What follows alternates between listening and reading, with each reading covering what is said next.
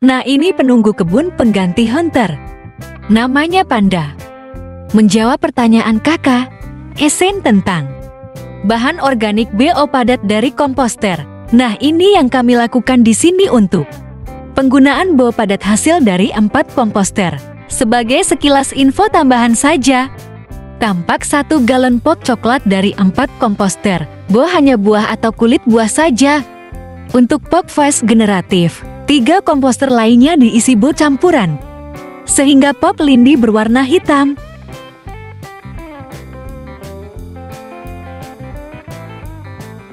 Nah, ini adalah pohon mangga dan belimbing. Untuk sebagian buah,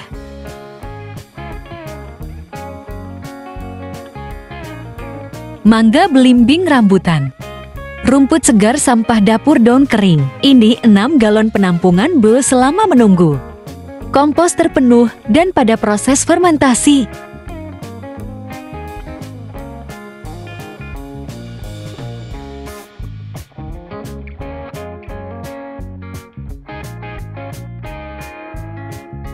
Nah, ini adalah yang kami lakukan.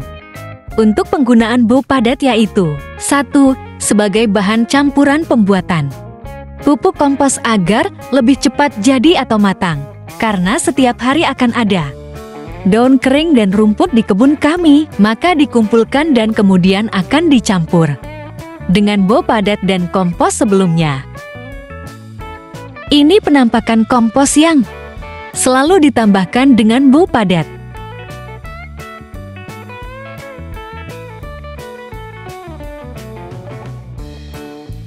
Pupuk gratis seumur hidup. Dan bisa menjadi peluang usaha. Penambah isi dompet ya, miwo.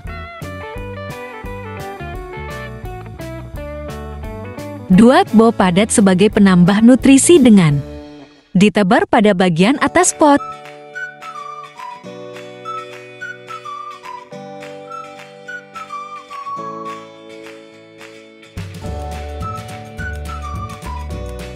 Tiga, BO padat sebagai 1/3 bagian dasar pot atau galon ketika awal tanam.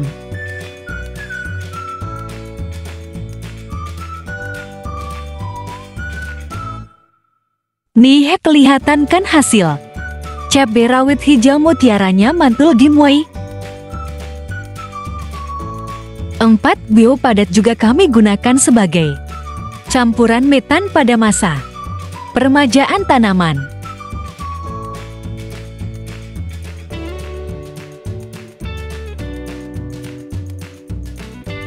Cabai rawit merah mutiaranya, daunnya hijau segar siap panen.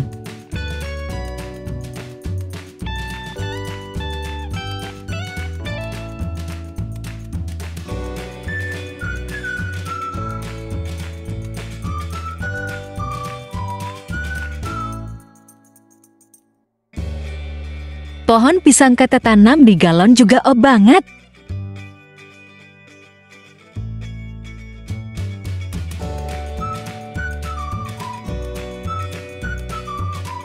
Pohon kelangkeng mata lada.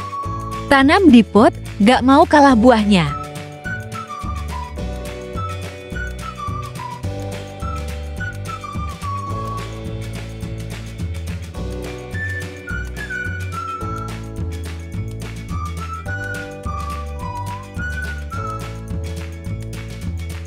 Penampakan kebun mini anggur ala emak yang sudah berbuah, hanya dengan metan kompos BO padat.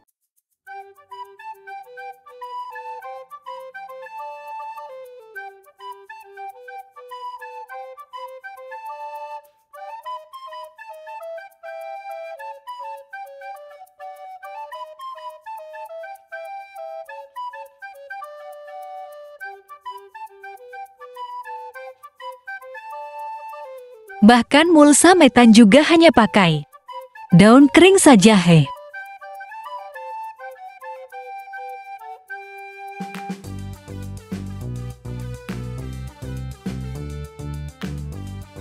Bukan hanya tanaman buah, tapi pada tanaman hias juga. Hanya memakai kompos dan pupuk pot.